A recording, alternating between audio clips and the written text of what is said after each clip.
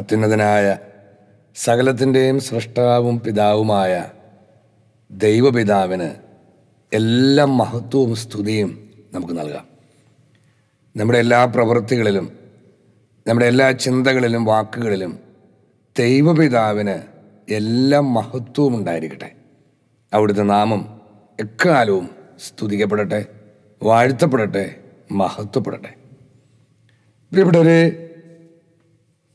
യൂദാസിൻ്റെ ലേഖനം 1-ാം അധ്യായം 10-ാം തിരുവചനം. ഈ മനുഷ്യരാകട്ടെ തങ്ങൾക്ക് മനസ്സിലാകാത്ത എല്ലാ കാര്യങ്ങളെയും ദുഷിക്കുന്നു. വിശേഷബുദ്ധിയില്ലാത്ത മൃഗങ്ങളെപ്പോലെ തങ്ങളുടെ ജന്മവാസന കൊണ്ട് മനസ്സിലാക്കുന്ന കാര്യങ്ങൾ വഴി അവർ മലിനരാകുകയും ചെയ്യുന്നു. ഇവിടെ ഒരു വളരെ ഗൗരവമായൊരു വിഷയമാണ്. നമുക്കതിനൊരു ഭാഗം മാത്രമാണ് ഇപ്പോൾ പരിശോധിക്കാൻ കഴിയുക. ഈ മനുഷ്യരാകട്ടെ തങ്ങൾക്ക് മനസ്സിലാകാത്ത എല്ലാ കാര്യങ്ങളെയും ദൂഷിക്കുന്നു. അപ്പോൾ അങ്ങനെ ഒരു വലിയ വിഭാഗമുണ്ട്. തങ്ങൾക്ക് മനസ്സിലാകാത്ത കാര്യങ്ങളെ ദൂഷിക്കുന്നവർ. അവർ ദുഷിക്കുന്നതിൻ്റെ ഒരു പ്രധാന കാരണമാണ് ഇവിടെ എഴുതിയിരിക്കുന്നത്. അതവർക്ക് മനസ്സിലായിട്ടില്ല, മനസ്സിലാക്കാൻ കഴിയുകയുമില്ല. ഭൗതിക കാര്യങ്ങളെക്കുറിച്ചാണോ ഈ പറയുന്നത്? ഇവിടെ നമ്മൾ കുട്ടികളൊക്കെ പഠിക്കുന്നവർ കാണാറുണ്ട്, അല്ല നമ്മൾ പലരും പഠിക്കുന്നവരുണ്ട്. നമുക്ക് മനസ്സിലാക്കാൻ പറ്റാത്തത് വളരെ ബുദ്ധിമുട്ടുള്ള കാര്യം വരുമ്പോൾ കുട്ടികളൊക്കെ വളരെ അസ്വസ്ഥപ്പെടുന്നതും ആകെ ഒരു ഫ്രസ്ട്രേഷൻ അനുഭവിക്കുന്ന നമ്മൾ കാണാറുണ്ട്.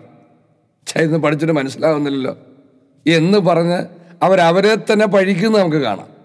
എന്നാൽ പഠിക്കേണ്ടതായതുകൊണ്ട് ഒരു ഭാരമായെടുത്ത് പഠിക്കുകയും ചെയ്യുന്നത് നമുക്ക് കാണാം. ഇനി നമുക്ക് മനസ്സിലാകാത്ത ഒത്തിരി കാര്യങ്ങൾ ലോകത്തിലുണ്ട്. ശാസ്ത്രീയമായ അറിവുകൾ, ടെക്നോളജിപരമായ അറിവുകൾ, ഇത് നമുക്കറിയാത്ത അനേക കാര്യങ്ങളുണ്ട്. ഇതൊന്നും അറിയുന്നില്ല എന്ന് വിചാരിച്ച് ഈ കാര്യങ്ങളെ ഒന്നും മനുഷ്യന് സാധാരണ ദൂഷിക്കാറില്ല. മറിച്ച് ഈ കാര്യങ്ങൾ അറിയുന്നവരുടെ അടുക്കൽ അവരുടെ സേവനം തേടിപ്പോവുകയാണ് നമ്മൾ ചെയ്യുക. അപ്പോൾ ശാസ്ത്രീയമായതോ ഭൗതികമായതോ അല്ലെങ്കിൽ ടെക്നോളജിപരമായതോ അറിവുള്ളവരെ മനുഷ്യൻ ലോകത്തിൽ വിലമതിക്കുന്നുണ്ട്. ഇനി അവർ ജോലിക്കൊക്കെ ചെന്നാൽ അവർക്ക് അതിന് അറിവിനനുസരിച്ച്, ആ അറിവ് ഉപയോഗിക്കാനുള്ള കഴിവിനനുസരിച്ച് അവർക്ക് ശമ്പളവും ലോകം നൽകാറുണ്ട്. അപ്പോൾ ഭൗതികമായ കാര്യങ്ങൾ അറിയില്ല, മനസ്സില്ല എന്ന് വിചാരിച്ച് ആരും അതിനെ ദൂഷിക്കാറില്ല എന്ന് നമുക്കറിയാം. അപ്പോൾ ഇത് ആത്മീയ കാര്യങ്ങളെക്കുറിച്ചാണ് പറഞ്ഞിരിക്കുന്നത്. തങ്ങൾക്ക് മനസ്സിലാകാത്ത കാര്യങ്ങളെ ദുഷിക്കുന്ന ഒരു വലിയ വിഭാഗം ആളുകൾ, അവർ ദുഷിക്കുന്ന ആത്മീയ കാര്യങ്ങളാണ് എന്ന് പറഞ്ഞാൽ ദൈവവുമായി ബന്ധപ്പെട്ട കാര്യം. അപ്പോൾ ദൈവത്തിൻ്റെ വചനത്തെയും ദൈവത്തിൻ്റെ പ്രവൃത്തികളെയുമാണ് മനുഷ്യൻ ദൂഷിക്കുന്നത്. എന്താ ദൂഷിക്കാൻ കാരണം? അവർക്ക് മനസ്സിലായിട്ടില്ല. പ്രിയപ്പെട്ടവരെ, എന്താണ് അവർക്ക് മനസ്സിലാകാത്തതെന്ന് അറിയണ്ടേ? കാരണം ഇന്ന് ലോകം മുഴുവൻ ഈ ദുഷിപ്പ് കൊണ്ട് നിറഞ്ഞിരിക്കുകയാണ്. ദൈവത്തിൻ്റെ വചനത്തെ, ദൈവത്തിൻ്റെ പ്രവൃത്തികളെ, ഏക സത്യ ദൈവത്തിൻ്റെ ഉദ്ദേശ ലക്ഷ്യങ്ങളെ ഇത് മുഴുവൻ മനുഷ്യൻ ദുഷിക്കുകയാണ്. അപ്പോൾ തങ്ങൾ ദുഷിക്കുന്നത് എന്തോ വലിയ കാര്യമാണെന്ന് കരുതി, തങ്ങൾ ദുഷിക്കുന്നത് തങ്ങൾ ദൈവത്തിൻ്റെ സ്ഥാനത്ത് നിൽക്കുന്നതുകൊണ്ടാണ്, ദൈവത്തിൻ്റെ പക്ഷത്ത് നിൽക്കുന്നതുകൊണ്ടാണ് എന്ന് കരുതി, തങ്ങൾ ദൈവത്തിൻ്റെ ധാർമ്മികതയാൽ നിറഞ്ഞവരാണ് എന്ന് കരുതിയൊക്കെയാണ് ആളുകൾ പലരും ദൂഷിക്കുന്നത്. പക്ഷെ അവർ മനസ്സിലാക്കുന്നില്ല, ഇത് തങ്ങൾക്ക് മനസ്സിലായിട്ടില്ലാത്തത് കൊണ്ടാണ് ഇത് തങ്ങൾക്ക് ദുഷിക്കുന്നത്. തങ്ങൾ ചെയ്യുന്നത് ദുഷിപ്പാണ് എന്ന് മനസ്സിലാകാത്തവരുമുണ്ട്, അറിഞ്ഞുകൊണ്ട് ദൂഷിക്കുന്നവരുമുണ്ട്. അപ്പോൾ എന്തുകൊണ്ടാണ് ഈ ദുഷിക്കുന്ന ഗണത്തിന് മനസ്സിലാകാത്തത്? എന്താണ് ഇതിൻ്റെ പുറയിലെ രഹസ്യം? നമ്മൾ പരിശോധിക്കണ്ടേ? പ്രിയപ്പെട്ടവർ, ദൈവം മനുഷ്യന് കൊടുത്തൊരു വലിയ ദാനമാണ് സ്വാതന്ത്ര്യം.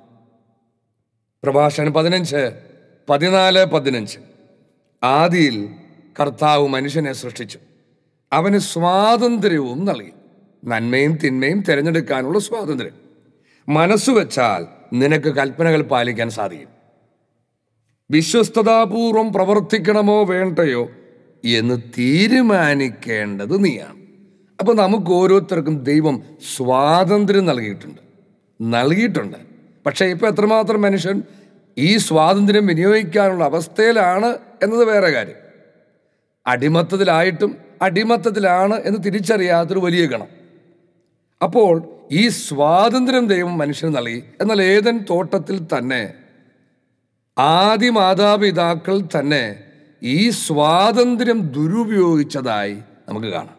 അതായത് നന്മയ്ക്ക് പകരം തിന്മ സ്വീകരിക്കാൻ അവർ തീരുമാനിച്ചതായി.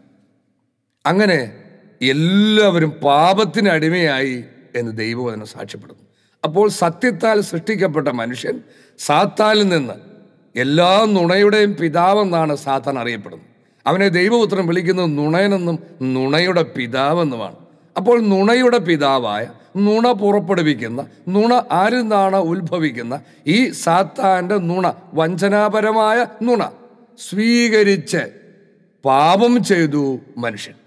റോമ 3:23 എല്ലാവരും പാപം ചെയ്ത് ദൈവമഹത്വത്തിന് അയോഗ്യരായി.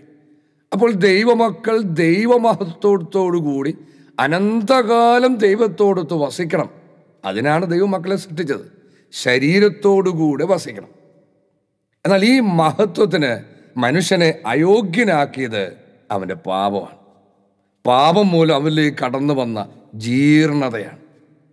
ഈ പാപം അവനിൽ പ്രവേശിക്കാൻ, അവൻ ചെയ്യാൻ കാരണം അവൻ മനുഷ്യൻ നുണ സ്വീകരിച്ചതാണ്. അപ്പോൾ ഈ നുണ നിറച്ച് മനുഷ്യകുലത്തെ മുഴുവൻ, ദൈവമക്കളെ മുഴുവൻ വഞ്ചിച്ച് നശിപ്പിക്കാൻ വേണ്ടി പ്രവർത്തിച്ചു കൊണ്ടിരിക്കുന്നവനാണ് സാത്താൻ. യോഹന്നാൻ 8:34-35 യേശു പ്രതിവചിച്ചു, സത്യം സത്യമായി ഞാൻ നിങ്ങളോട് പറയുന്നു, പാപം ചെയ്യുന്നവൻ പാപത്തിൻ്റെ അടിമയാണ്. അത് അടിമയായവൻ മനസ്സിലാക്കുന്നില്ല, പലപ്പോഴും എന്നേ ഉള്ളൂ. അപ്പോൾ പാപം ചെയ്യുന്നവൻ ഏത് പാപമായാലും ആ പാപത്തിൻ്റെ അടിമയാണ്. അടിമ എക്കാലവും ഭവനത്തിൽ വസിക്കുന്നില്ല, പുത്രനാകട്ടെ എക്കാലവും വസിക്കുന്നു. അപ്പോൾ നമ്മെ സംബന്ധിച്ചിടത്തോളം ഏറ്റവും പ്രധാനപ്പെട്ട കാര്യം ഇതാണ്. നാം ദൈവമക്കളാണ്. ദൈവത്തോടൊത്ത് നിത്യം വസിക്കാനായി ദൈവം തൻ്റെ സ്നേഹത്തിൽ നിന്ന് ജന്മം നൽകി സൃഷ്ടിച്ചവരാണ് ദൈവമക്കൾ. അപ്പോൾ എക്കാലവും ദൈവഭവനത്തിൽ വസിക്കണമെന്ന് ദൈവം ആഗ്രഹിക്കുന്ന മക്കൾ. പക്ഷെ അങ്ങനെ വസിക്കണമെങ്കിൽ ഈ അടിമത്തം ഇല്ലാതാകണം. പാപം ചെയ്യുന്നവൻ പാപത്തിൻ്റെ അടിമയാണ്.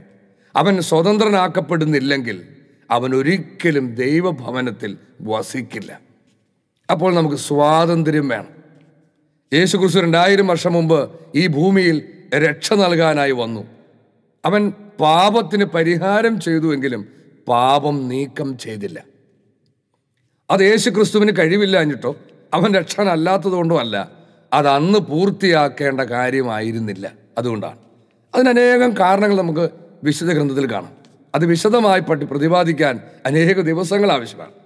അപ്പോൾ മനുഷ്യൻ ഇപ്പോഴും ഈ അടിമത്തത്തിലാണ്. അതുകൊണ്ടാണ് ലേഖനങ്ങളിൽ പൗലോസിൻ്റെ ഒരു വലിയ വിലാപം നമുക്ക് കാണാം.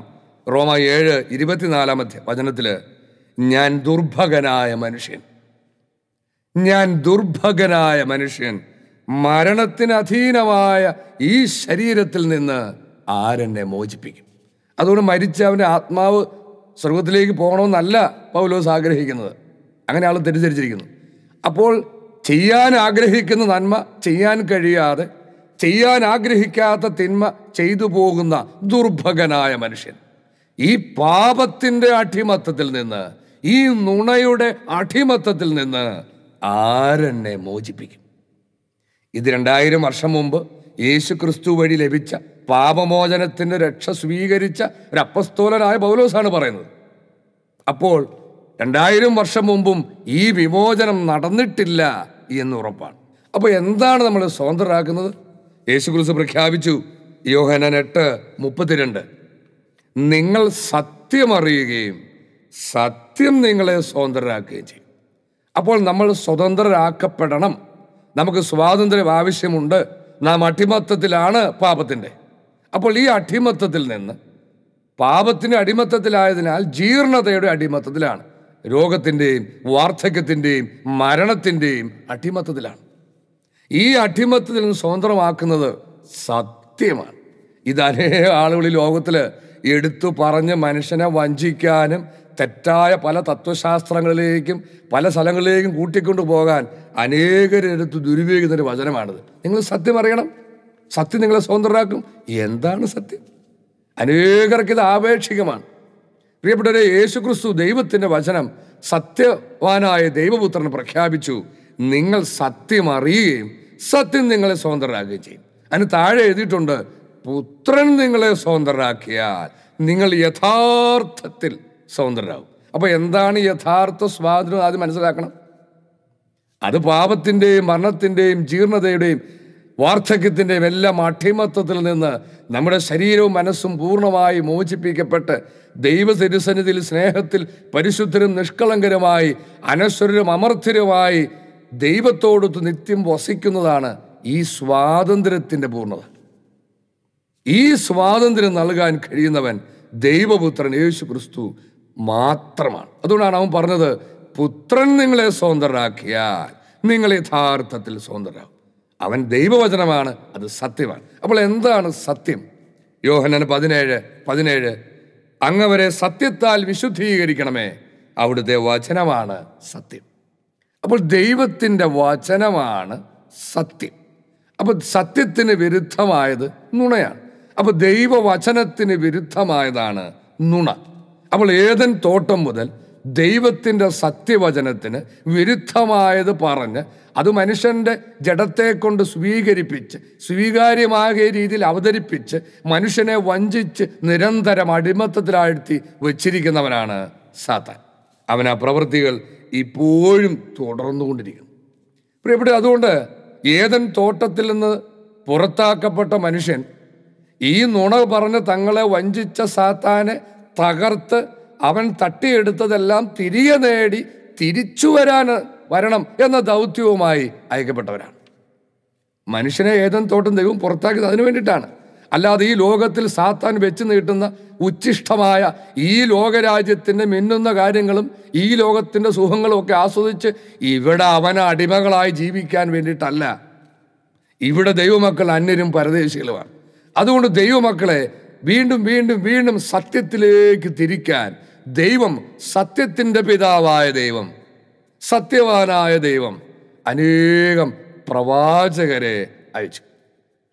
എബ്രായർ 1:1-2 പൂർവകാലങ്ങളിൽ പ്രവാചകന്മാർ വഴി വിവിധ ഘട്ടങ്ങളിലും വിവിധ രീതികളിലും ദൈവം നമ്മുടെ പിതാക്കന്മാരോട് സംസാരിച്ചിട്ടുണ്ട്. അപ്പോൾ ദൈവം നേരിട്ടല്ല ജനത്തോട് സംസാരിക്കുന്നത്. ജനങ്ങളിൽ ആരെങ്കിലും എന്നോട് ദൈവം സംസാരിച്ചു, എന്നോട് ദൈവം പറഞ്ഞു, എനിക്ക് തോന്നി എന്ന് പറയുന്നതൊന്നും ദൈവത്തിൽ നിന്നല്ല.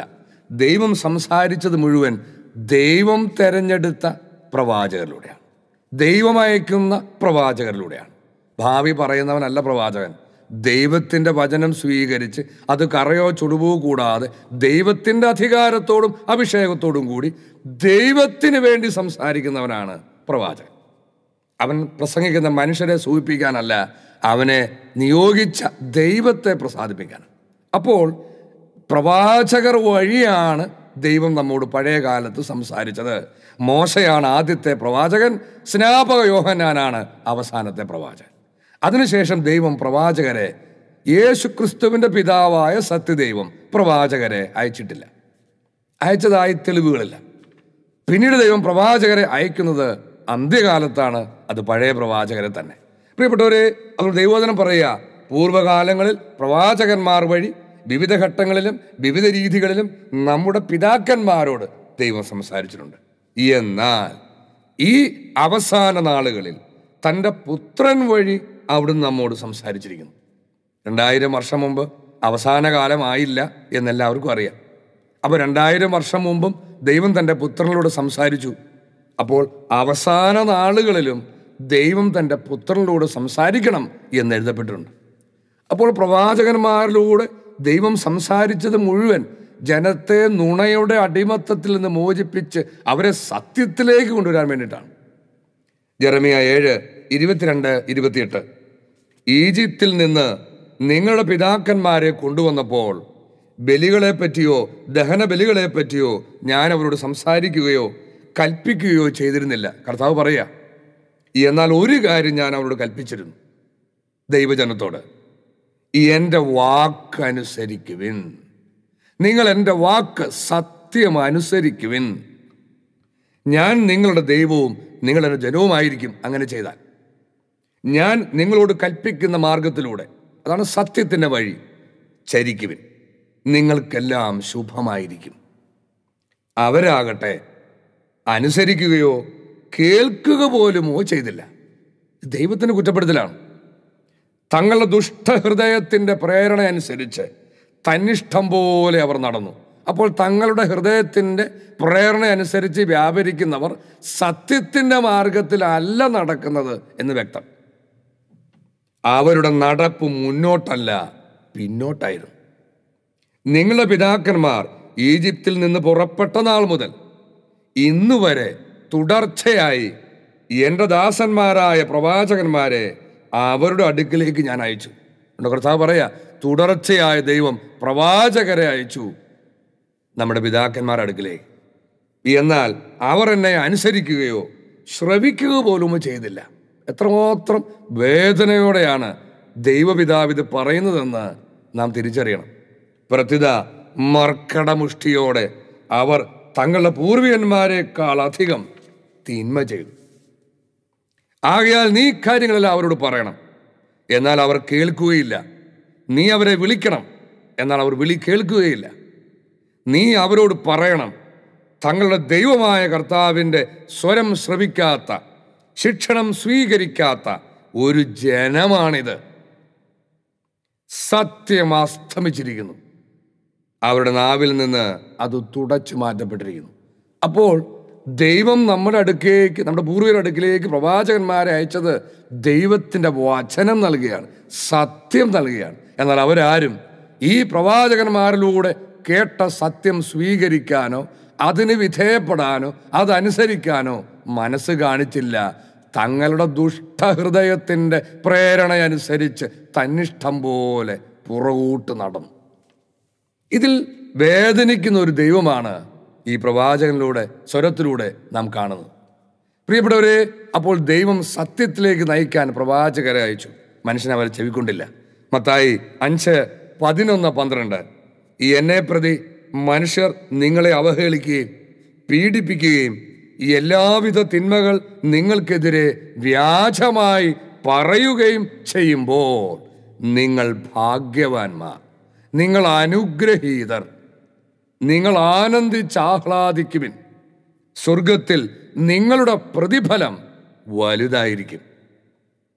ഇനി ശ്രദ്ധിച്ചേ, നിങ്ങൾക്ക് മുൻപുണ്ടായിരുന്ന പ്രവാചകന്മാരെയും അവർ ഇപ്രകാരം പീഡിപ്പിച്ചിട്ടുണ്ട്. അപ്പോൾ സത്യം നമ്മോട് പറയാൻ, ദൈവത്തിൻ്റെ വാക്ക് നമുക്ക് തരാൻ, ദൈവത്തിൻ്റെ ഹിതം നമുക്ക് വെളിപ്പെടുത്തി തരാൻ, നമ്മെ സത്യത്തിലേക്ക് നയിച്ച് നാശത്തിൽ നിന്ന് രക്ഷിക്കാൻ ദൈവം നമ്മുടെ അടുക്കിലേക്ക് അയച്ച പ്രവാചകന്മാരെ നമ്മുടെ പൂർവികർ, ദൈവജനം ശ്രവിച്ചില്ലെന്ന് മാത്രമല്ല, അവരെ പീഡിപ്പിച്ചു എന്ന് ദൈവവചനം സാക്ഷ്യപ്പെടുത്തുന്നു. അവർക്കെതിരെ എല്ലാവിധ ആരോപണങ്ങളും വ്യാജമായി പറഞ്ഞ് അവരെ പീഡിപ്പിക്കുകയും വധിക്കുകയും ചെയ്തു എന്ന് ദൈവപുത്രൻ സാക്ഷ്യപ്പെടുത്തുന്നു. ഇവിടെ ഇത് തന്നെ ആദ്യത്തെ ക്രിസ്തീയ രക്തസാക്ഷിയായി അറിയപ്പെടുന്ന സ്തേഫാനോസിലൂടെയും പരിശുദ്ധാത്മാവ് സാക്ഷ്യപ്പെടുത്തുന്നുണ്ട്. അപ്പസ്തോല പ്രവർത്തനങ്ങൾ 7:51-52. സ്തേഫാനോസ് അന്നത്തെ സഭയുടെ ഏറ്റവും ഉന്നതാധികാര സംഘത്തിന് മുമ്പ് നിൽക്കുകയാണ്. അന്നത്തെ സഭയുടെ തലവൻ മഹാപുരോഹിതനാണ് ഈ സംഘത്തിൻ്റെ അധ്യക്ഷൻ. അവർ ദൈവത്തിൻ്റെ പരിശുദ്ധാത്മാവ് നിറഞ്ഞ 7 ഡീക്കന്മാരിൽ ഒരാളായ സ്തേഫാനോസിനെ വിചാരണ ചെയ്യുകയാണ്. യേശുനാമത്തെ പ്രതി, ദൈവപുത്രനുള്ള വിശ്വാസത്തെ പ്രതി എന്ത് വിരോധാഭാസം! അതുകൊണ്ട് സ്തേഫാനോസ് പറയുക, അന്നത്തെ പുരോഹിതരെയും അധികാരികളെ നോക്കി പറയുക, മർക്കടമുഷ്ടിക്കാരെ, മർക്കടമുഷ്ടിക്കാരെ. നമ്മൾ കണ്ടു തൊട്ടു മുമ്പ് യിരെമ്യാ പ്രവാചകൻ വഴി കുറ്റപ്പെടുത്തിയത് മർക്കടമുഷ്ടിയോടെ തന്നിഷ്ടം നോക്കി നടന്നവർ. ഹൃദയത്തിലും കാതുകളിലും അപരിച്ഛേദിതരെ. ആരെ വിളിക്കണേ? പുരോഹിത ശ്രേഷ്ഠന്മാരെ, സഭാ അധികാരികളെ. നിങ്ങളെല്ലായ്പ്പോഴും പരിശുദ്ധാത്മാവിനോട് മല്ലടിക്കുന്നു. അതെങ്ങനെ സ്തേഫാനോസിന് പറയാം? ഇത് പറയുന്നത് സ്തേഫാനോസിനുള്ളിൽ വസിക്കുന്ന പരിശുദ്ധാത്മാവാണ്. അത് അന്നത്തെ സഭാധികാരികൾക്കോ പുരോഹിതർക്കോ അവരുടെ അടിമകളായിരുന്ന ജനത്തിനോ മനസ്സിലായില്ല, അവർക്ക് ഉൾക്കൊള്ളാൻ കഴിഞ്ഞില്ല. ഇത് തന്നെ ഇന്നും സംഭവിക്കും. നിങ്ങളുടെ പിതാക്കന്മാരെ പോലെ തന്നെയാണ് നിങ്ങളും. നീ ശ്രദ്ധിച്ചേ, ഏതു പ്രവാചകനുണ്ട് നിങ്ങളുടെ പിതാക്കന്മാർ പീഡിപ്പിക്കാത്തതായി?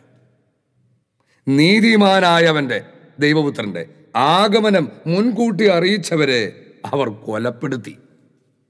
അപ്പോൾ ദൈവം സത്യത്തിലേക്ക് നമ്മെ നയിക്കാൻ ഇന്നോളം അയച്ച പ്രവാചകരെ അവർ അയക്കപ്പെട്ട കാലഘട്ടത്തിലെ ജനങ്ങളും പുരോഹിതരും അധികാരവർഗവും എല്ലാം പീഡിപ്പിച്ചു, വധിച്ചു, അവരെ എതിർത്തു. ഇത് ദൈവവചനത്തിലുടനീളം നമുക്ക് കാണാം. അപ്പോൾ സത്യത്തെ എതിർത്തവരാണ്, സത്യത്തെ ദുഷിച്ചവരാണ് ഈ ചെയ്തവരെല്ലാം.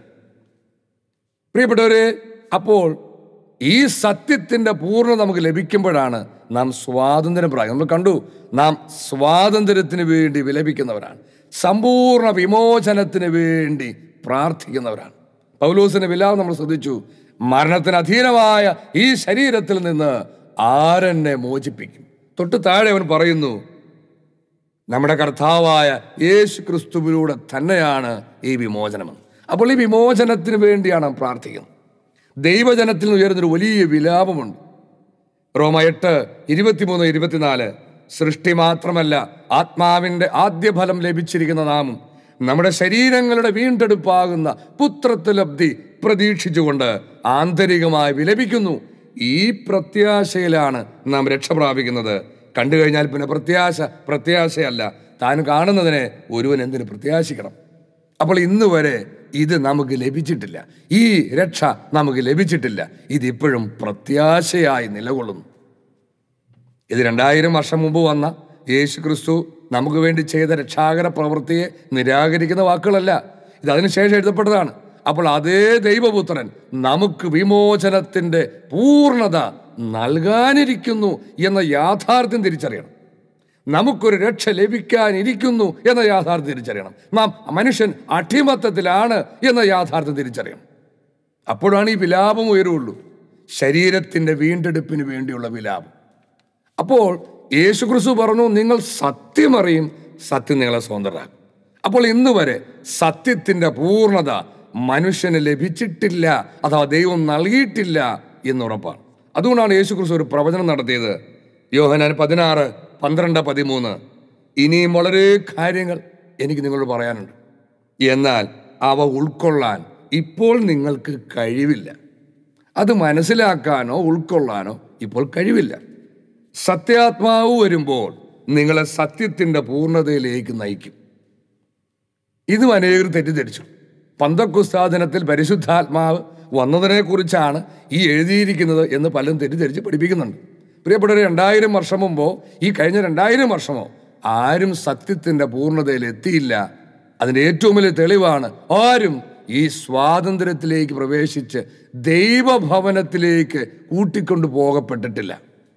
അപ്പോൾ സ്വാതന്ത്ര്യം പ്രാപിച്ച് ദൈവമക്കളായി തീരുന്ന, ദൈവത്തിൻ്റെ പുത്രനുമായി തീരുന്നവരെയാണ് യേശു ക്രിസ്തു കൂട്ടിക്കൊണ്ടു പോകും എന്ന് പറഞ്ഞത്.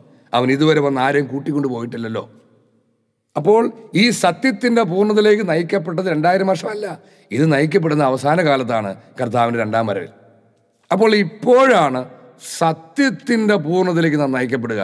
ഇപ്പോഴാണ് ദൈവവചനത്തിൻ്റെ രഹസ്യങ്ങൾ മുഴുവൻ വെളിപ്പെടുത്തപ്പെടുക. ഇപ്പോഴാണ് അത് നമുക്ക് സമ്പൂർണ്ണ സ്വാതന്ത്ര്യം നൽകുക.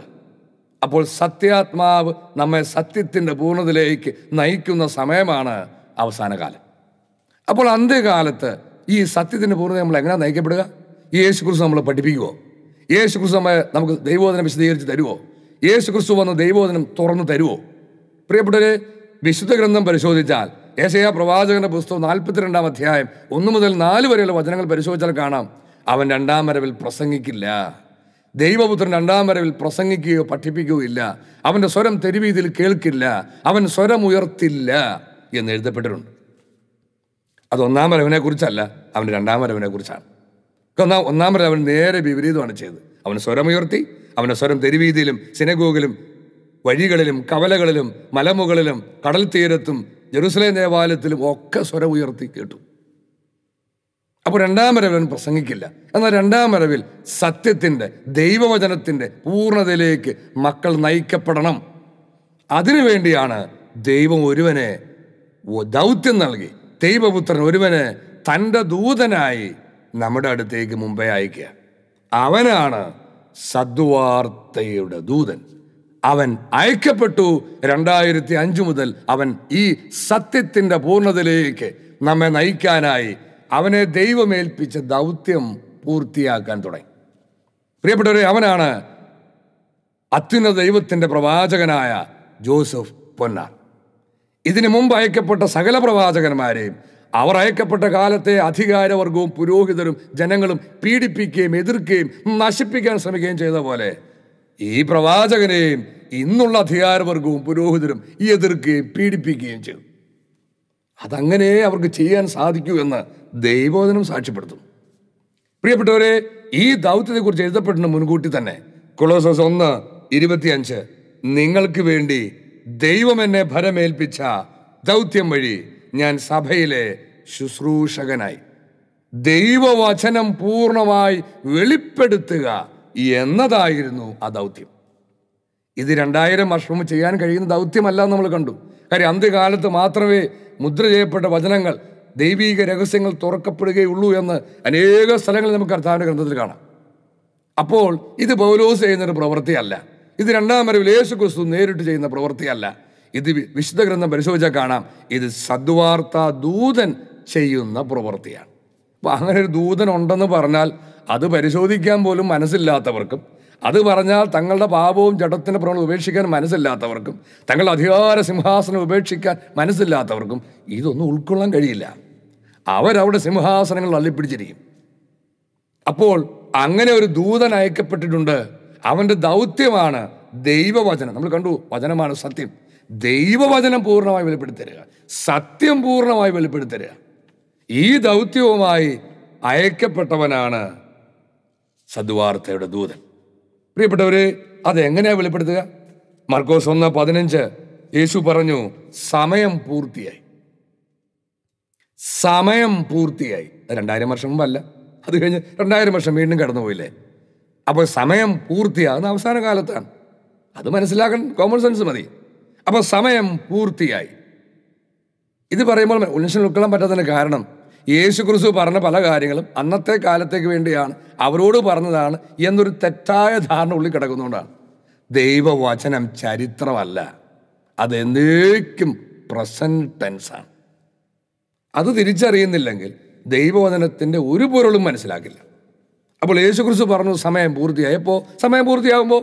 അതിപ്പോഴാണ്, അവസാന കാലത്താണ്. ദൈവരാജ്യം സമീപിച്ചിരിക്കുന്നു. അനുതപിച്ച് സുവിശേഷത്തിൽ വിശ്വസിക്കുവിൻ. അപ്പോൾ സമയം പൂർത്തിയാകുമ്പോൾ വരാനിരിക്കുന്ന ദൈവരാജ്യത്തെക്കുറിച്ച് പ്രഘോഷിക്കപ്പെടുന്ന സുവിശേഷമാണ് സദ്വാർത്ത. അതിൽ വിശ്വസിക്കണമെങ്കിൽ അനുതപിക്കണം, അത് മനസ്സിലാകണം.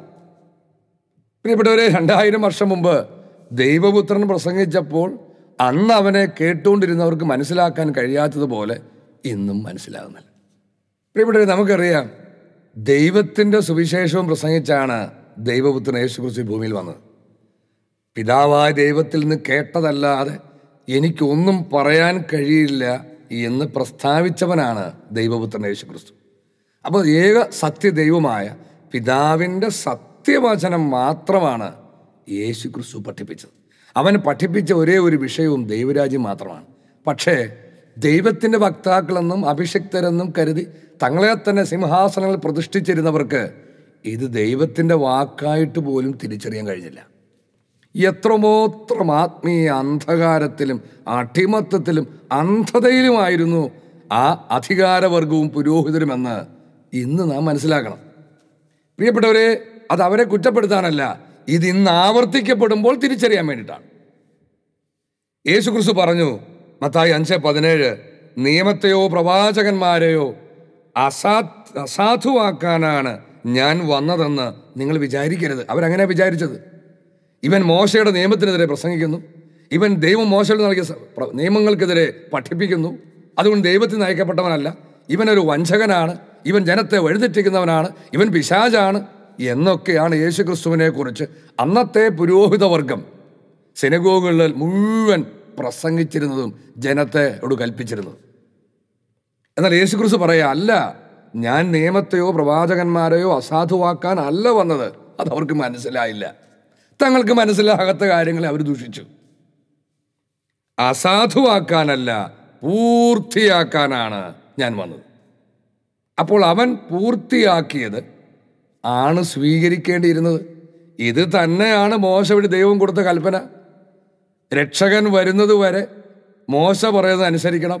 രക്ഷകൻ വന്നാൽ പിന്നെ അവൻ്റെ വാക്കാണ് കേൾക്കേണ്ടതെന്ന് ഈ പുരോഹിതവർഗം ഏറ്റവും കൂടുതൽ പ്രത്യാശ അർപ്പിച്ചിരുന്ന മോശ വഴി തന്നെ ദൈവം പഠിപ്പിച്ചു. മോശയാണത് എഴുതി വെച്ചത്. രക്ഷകൻ വരുമ്പോൾ രക്ഷകൻ പറയുന്നത് കേൾക്കണം. പക്ഷെ അത് ഗ്രഹിക്കാൻ അവർക്ക് കഴിഞ്ഞില്ല, അത് മനസ്സിലാക്കാൻ അവർക്ക് കഴിഞ്ഞില്ല. ഇതൊക്കെ സംഭവിക്കുന്നത് തിരിച്ചറിയാനും കഴിഞ്ഞില്ല. അപ്പോൾ അവരെന്ത് ചെയ്തു? യേശു ക്രിസ്തുവിൻ്റെ വാക്കുകളെ മുഴുവൻ എതിർത്തു. അവർക്ക് മനസ്സിലാകാത്തത് മുഴുവൻ ദൂഷിച്ചു. അവർക്ക് അവൻ പറയുന്നത് എതിർക്കാൻ, ദൈവവചനത്തിലൂടെ തെറ്റാണെന്ന് തെളിയിക്കാൻ കഴിയാത്തത് കൊണ്ട് അവർ അവനെ ആക്രമിച്ചു. ഇന്നത്തെ പണ്ഡിതന്മാരൊക്കെ വലിയ തത്വശാസ്ത്രജ്ഞന്മാരാണല്ലോ. അവർ പഠിച്ചിട്ടുണ്ട് ഒരു വലിയ തത്വശാസ്ത്രത്തിലെ തെറ്റ്, ആഡ് ഹോമിനം എന്ന് പറയും. ഒരു വ്യക്തി പറയുന്ന കാര്യങ്ങൾ, ആ കാര്യങ്ങളെ എതിർത്ത് അതിലെ തെറ്റ് ചൂണ്ടിക്കാണിക്കാൻ കഴിയാതെ വരുമ്പോൾ അത് പറയുന്ന വ്യക്തിയെ വ്യക്തിപരമായി അധിക്ഷേപിച്ച് എതിർത്ത് ഈ വാദമുഖത്തെ തോൽപ്പിക്കാനുള്ള ഒരു പാഴ് ശ്രമത്തെയാണ് ഇങ്ങനെ വിളിക്കണേ. അതാണ് അന്ന് അവർ ചെയ്തത്. യേശു ക്രിസ്തു പറഞ്ഞതിലെ തെറ്റ് ചൂണ്ടിക്കാണിക്കാൻ അവർക്ക് കഴിഞ്ഞില്ല. കാരണം അവൻ തെറ്റല്ല പറഞ്ഞത്, അവൻ സത്യമാണ് പറഞ്ഞത്. അവൻ ദൈവവചനമാണ് പഠിപ്പിക്കുന്നത്. അത് മനസ്സിലാക്കാൻ കഴിയാതെ പോയവർ, അവൻ്റെ വാക്ക് ഉൾക്കൊള്ളാൻ കഴിയാതെ പോയവർ അവനെ ആക്രമിച്ചു. വ്യക്തിപരമായി ദൈവപുത്രനെ ആക്രമിച്ചു. അവൻ പിശാചാണ്, അവൻ വ്യഭിചാരിയുടെ സ്നേഹിതനാണ്, അവൻ ചുങ്കക്കാര സ്നേഹിതനാണ്, അവൻ ഇവിഞ്ഞുകൂടിയനാണ്, അവൻ ബോധനപ്രിയനാണ്. എന്തെല്ലാം വ്യാജ ആരോപണങ്ങൾ എവിടുന്ന് പുറപ്പെട്ടു? സിംഹാസനങ്ങളിൽ നിന്ന് പുറപ്പെട്ടു. അത് ജനങ്ങൾ ഏറ്റുപറഞ്ഞുകൊണ്ടിരുന്നു. അപ്പോൾ പൂർണ്ണമായവ വരുമ്പോൾ അപൂർണമായത് മാറണം. യേശുക്രിസ്തു പറഞ്ഞു, ഞാൻ നിയമത്തെ പൂർത്തിയാക്കാനാണ് വന്നത്. അത് 2000 വർഷം മുമ്പ് പൂർത്തിയായാലും നമ്മൾ കണ്ടു. സത്യത്തിൻ്റെ പൂർണ്ണതയിലേക്ക് നയിക്കപ്പെടുന്ന അവസാന കാലത്താണ്, 2000 വർഷം മുമ്പല്ല. നിങ്ങൾ ദൈവവചനം പരിശോധിച്ചാൽ കാണാം, അനേകം ദൈവിക രഹസ്യങ്ങൾ അവസാന കാലം വരെ മുദ്രവിധമായിരിക്കുമെന്ന് എഴുതപ്പെട്ടിട്ടുണ്ട്. ഇത് വെളിപ്പെടുത്തുന്ന അവസാന കാലത്താണ്. അപ്പോൾ എല്ലാത്തിനെയും പൂർത്തിയാക്കുന്ന അന്ത്യകാലത്താണ്. പൂർണ്ണമായവ ഉദിക്കുമ്പോൾ അപൂർണമായവ അസ്തമിക്കുന്നു, അസ്തമിക്കണം. അപ്പോൾ അത് സംഭവിക്കാത്തപ്പോൾ അപൂർണമായവയും വികലമായവയും മുറുകെ പിടിച്ചിരിക്കുന്നവർക്ക് പൂർണ്ണമായവ മനസ്സിലാകില്ല. തങ്ങൾക്ക് മനസ്സിലാകാത്തവയെ അവർ ദൂഷിക്കും. അപ്പോൾ ഇന്നോളം മനുഷ്യന് ദൈവം വാഗ്ദാനം ചെയ്തിട്ടുള്ള ദൈവരാജ്യത്തിൻ്റെ പൂർണ്ണതയാണ് അന്ത്യകാലത്ത് മനുഷ്യൻ സ്വന്തമാക്കുന്നത്, ദൈവമക്കൾ അവകാശമാക്കുന്നത്. അതിൻ്റെ വാർത്ത അന്ത്യകാലത്ത് മാത്രമേ പ്രഘോഷിക്കപ്പെടുകയുള്ളൂ. അതാണ് സദ്വാർത്ത. അതിലൂടെയാണ് ദൈവവചനം പൂർണ്ണമായി നമുക്ക് വെളിപ്പെട്ട് കിട്ടുക. ഈ ദൗത്യവുമാണ് ദൈവം ഒരുവനെ അയച്ചത്. യെശയ്യാ 61:1-2 ദൈവമായ കർത്താവിൻ്റെ ആത്മാവ് ഈ എൻ്റെ മേലുണ്ട്, പീഡിതരെ സദ്വാർത്ത അറിയിക്കുന്നതിന് അവിടുന്ന് എന്നെ അഭിഷേകം ചെയ്തിരിക്കുന്നു. ഇത് യെശയ്യാ പ്രവാചകനെ കുറിച്ചാണ്. ഹൃദയം തകർന്നവരെ ആശ്വസിപ്പിക്കാനും തടവുകാർക്ക് മോചനവും ബന്ധിതർക്ക് സ്വാതന്ത്ര്യവും പ്രഖ്യാപിക്കാനും കർത്താവിൻ്റെ കൃപാവത്സരവും നമ്മുടെ ദൈവത്തിൻ്റെ പ്രതികാര ദിനവും പ്രഘോഷിക്കാനും. ഇതൊന്നും യേശുക്രിസ്തു ചെയ്തില്ല. പ്രതികാര ദിനം അന്ത്യകാലത്താണ്, അന്ത്യകാലത്തായി പ്രഘോഷിക്കാൻ പറ്റുള്ളൂ. അത് പ്രഘോഷിക്കുമ്പോൾ ജീവിച്ചിരിക്കുന്നവർക്കല്ലേ തീരുമാനമെടുക്കാനും അനുഭവിക്കാനും പ്രതികാരത്തിൽപ്പെട്ട് നശിച്ചു പോകാതിരിക്കാനൊക്കെ പറ്റുള്ളൂ. അപ്പോൾ കർത്താവിൻ്റെ പ്രതികാരത്തിൻ്റെ ദിനവും പ്രഘോഷിക്കാനും വിലപിക്കുന്നവർക്ക് സമാശ്വാസം നൽകാനും അവിടുന്ന് തന്നെ അയച്ചിരിക്കുന്നു. ഈ യെശയ്യാ പ്രവാചകന് ഈ അവസാന കാലത്ത് ദൈവം നൽകി അയച്ച ദൗത്യം ഇതാണ്. ജോസഫ് പൊന്നാർ 2005 മുതൽ പൂർത്തീകരിച്ചു കൊണ്ടിരുന്നു. പ്രിയപ്പെട്ടവരെ, അപ്പോൾ ഒന്നാം വരവിൽ ദൈവപുത്രൻ്റെ വാക്കുകൾ മനസ്സിലാകാതെ പോയവർ, അന്നത്തെ പുരോഹിതരും അധികാരികളും ജനവും അവനെ പീഡിപ്പിച്ചു, എതിർത്തു. അവനെതിരെ സകല വ്യാജമായ ആരോപണങ്ങളും പറഞ്ഞു. എന്താ കാര്യം? അവൻ പഠിപ്പിച്ചതൊന്നും മനസ്സിലായില്ല. മനസ്സിലായില്ലെന്ന തെളിവ് നമുക്ക് അപ്പോസ്തല പ്രവർത്തനം കാണാം. പൗലോസിന്റെ പരിശുദ്ധാത്മാവ് പറയുന്നുണ്ട്, ഇത് അന്ന് അവർക്ക് മനസ്സിലായിരുന്നു എങ്കിൽ അവർ അവനെ കുരിശിൽ തറയ്ക്കുമായിരുന്നില്ല. യേശു ക്രിസ്തു പഠിപ്പിച്ചത് അന്നത്തെ പുരോഹിത വർഗത്തിന് മനസ്സിലായിരുന്നുവെങ്കിൽ അവർ അവനെ കുരിശിൽ തറയ്ക്കുമായിരുന്നില്ല. മനസ്സിലാകാത്തതുകൊണ്ടാണ് അവർ ദൂഷിച്ചത്. അതിനു മുമ്പ് പ്രവാചകന്മാർ അയക്കപ്പെട്ടപ്പോഴും അവർ പറഞ്ഞത് മനസ്സിലാക്കാത്തത് കൊണ്ട് അതിൻ്റെ പ്രാധാന്യം മനസ്സിലാകാത്തതുകൊണ്ട്, അത് സ്വീകരിക്കാൻ കഴിയാത്തതുകൊണ്ട് അവർ അതിനെ ദുഷിച്ചു, അവരെ എതിർത്തു.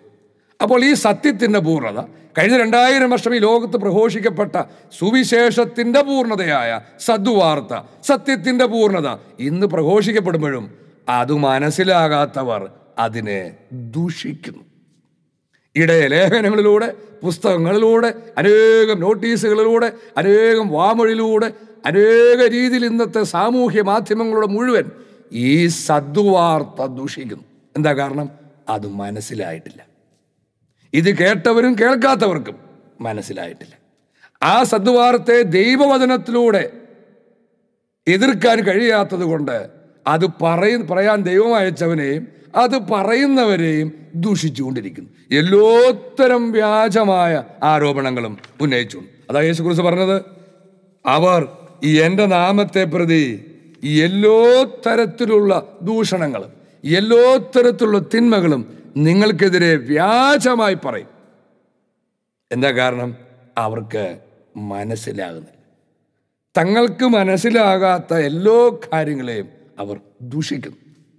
ഇതാണ് നമ്മൾ യൂദാസ് ലേഖനത്തിൽ കാണുന്നത്. പ്രിയപ്പെട്ടവരെ, എന്താണ് മനസ്സിലാകാത്തതിന് കാരണം? അത് പരിശോധിക്കണ്ടേ?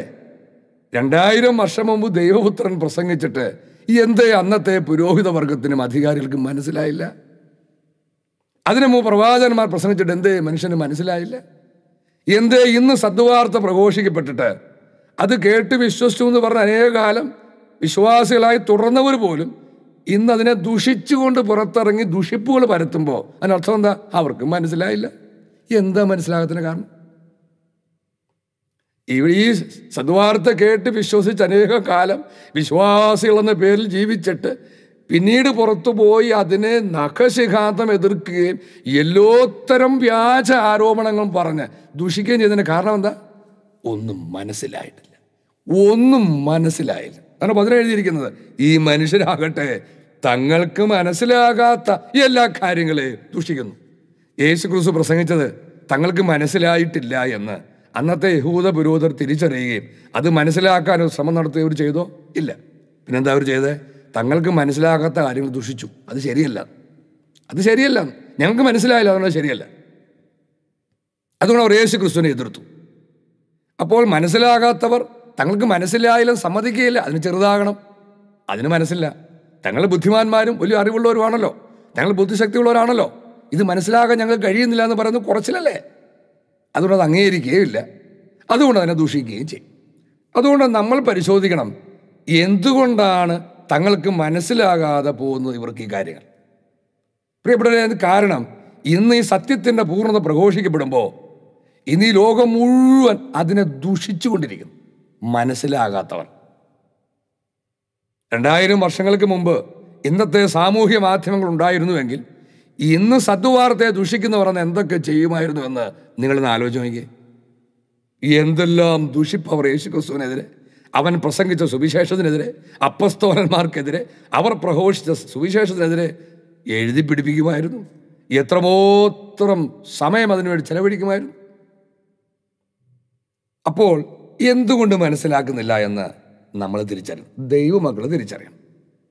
യോഹന്നാൻ 8:47, ദൈവത്തിൽ നിന്നുള്ളവൻ ദൈവത്തിൻ്റെ വാക്ക് ശ്രവിക്കുന്നു.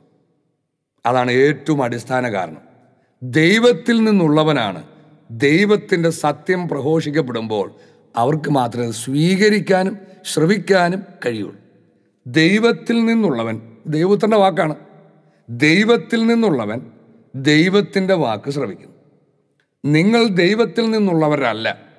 അപ്പം അങ്ങനെയുള്ളവരും ഉണ്ട്. നിങ്ങൾ ദൈവത്തിൽ നിന്നുള്ളവരല്ല, അതുകൊണ്ട് നിങ്ങൾ അവ ശ്രവിക്കുന്നില്ല. ഇതാരെക്കുറിച്ച് യേശുക്രിസ്തു പറഞ്ഞിരിക്കുമോ അതാരുമാകട്ടെ, അവർ ഒരിക്കലും ദൈവത്തിൻ്റെ വാക്ക് ശ്രവിക്കില്ല. അവർക്കത് മനസ്സിലാകില്ല. അതുകൊണ്ട് അവർക്ക് ഒരിക്കലും അത് സ്വീകരിക്കാനും കഴിയില്ല. തങ്ങൾക്ക് മനസ്സിലാകാത്ത കാര്യങ്ങളെ അവർ ദുഷിക്കും. ഫിലിപ്പി 3:18-20, എന്നാൽ പലരും ക്രിസ്തുവിൻ്റെ കുരിശിൻ്റെ ശത്രുക്കളായി ജീവിക്കുന്നു എന്ന് പലപ്പോഴും നിങ്ങളോട് ഞാൻ പറഞ്ഞിട്ടുള്ളത് തന്നെ ഇപ്പോൾ കണ്ണീരോടെ ആവർത്തിക്കുന്നു. ശ്രദ്ധിച്ചേ, ഈ കുരിശിൻ്റെ ശത്രുക്കളായി ജീവിക്കുന്നവരുടെ പ്രത്യേകതകളാണ് പരിശുദ്ധാത്മാവ് ഇവിടെ അക്കമിട്ട് നിരത്തുന്നത്. നാശമാണ് അവരുടെ അവസാനം. നാശമാണ് അവരുടെ അവസാനം. ഉദരമാണ് അവരുടെ ദൈവം. ഇത് ദൈവത്തിൻ്റെ വാക്ക്, ദൈവം നുണ പറയില്ല. ഉദരമാണ് അവരുടെ ദൈവം. ലജ്ജാകരമായതിൽ അവർ അഭിമാനം കൊള്ളുന്നു. വളരെ കൃത്യമാണ്. ലജ്ജാകരമായതിൽ അവർ അഭിമാനം കൊള്ളുന്നു. ഭൗമികമായത് മാത്രം അവർ ചിന്തിക്കുന്നു. എന്നാൽ നമ്മുടെ പൗരത്വം സ്വർഗത്തിലാണ്. അവിടെ നിന്നൊരു രക്ഷകനെ, കർത്താവായ യേശു ക്രിസ്തുവിനെ നാം കാത്തിരിക്കുന്നു. അപ്പോൾ ഭൂമിയിൽ പൗരത്വമുള്ളവരായതുകൊണ്ടാണ്, അവർക്ക് ഭൗമികമായത് മാത്രമേ ചിന്തിക്കാൻ കഴിവുള്ളൂ എന്നതുകൊണ്ട് അവർ ലജ്ജാകരമായതിൽ, ദൈവത്തിന് മുമ്പിൽ ലജ്ജാകരം ആയതിൽ അഭിമാനം കൊള്ളുന്നു എന്നതിനാൽ, ഉദരമാണ് അവരുടെ ദൈവം എന്നതിനാൽ, നാശമാണ് അവരുടെ അവസാനം എന്നതുകൊണ്ടും അവർക്ക് ഗ്രഹിക്കാൻ കഴിയില്ല. അപ്പോൾ ഏറ്റവും അടിസ്ഥാനപരമായ മൂലകാരണമാണ് യേശുക്രിസ്തു അവിടെ എഴുതി വെച്ചിരിക്കുന്നത്, പറഞ്ഞിരിക്കുന്നത്, ദൈവത്തിൽ നിന്നുള്ളവൻ ദൈവത്തിൻ്റെ വാക്ക് ശ്രവിക്കും. സത്യത്തിൽ നിന്നുള്ളവൻ സത്യം ശ്രവിക്കും. സത്യത്തിൽ നിന്നുള്ളവൻ സത്യം സ്വീകരിക്കും. അത് മാറ്റാൻ കഴിയില്ല. 1 യോഹന്നാൻ 4:5-6 അവർ ലോകത്തിൻ്റെതാണ്, അതുകൊണ്ട് അവർ പറയുന്നത് ലൗകികമാണ്. അതുകൊണ്ട് ലോകം അവരുടെ വാക്ക് ശ്രദ്ധിക്കുകയും ചെയ്യും. ലൗകികമായ കാര്യങ്ങൾ പറഞ്ഞാൽ എല്ലാവർക്കും കേൾക്കാൻ താല്പര്യമാണ്. ഈ ലോകത്തിൽ സമ്പത്തും മഹത്വവും സുഖവും കിട്ടുന്ന കാര്യങ്ങൾ പറഞ്ഞാൽ എല്ലാവർക്കും കേൾക്കാൻ ഇഷ്ടമാണ്. തങ്ങളുടെ ജഡത്തിൻ്റെ പ്രവണതകളെ സുഖിപ്പിക്കുന്ന കാര്യങ്ങൾ കേൾക്കാൻ എല്ലാവർക്കും ഇഷ്ടമാണ്. തങ്ങളുടെ മനസ്സിൻ്റെ മോഹങ്ങളെ, ആഗ്രഹങ്ങളെ തൃപ്തിപ്പെടുത്തുന്ന, സന്തോഷിപ്പിക്കുന്ന കാര്യങ്ങൾ കേൾക്കാൻ എല്ലാവർക്കും ഇഷ്ടമാണ്.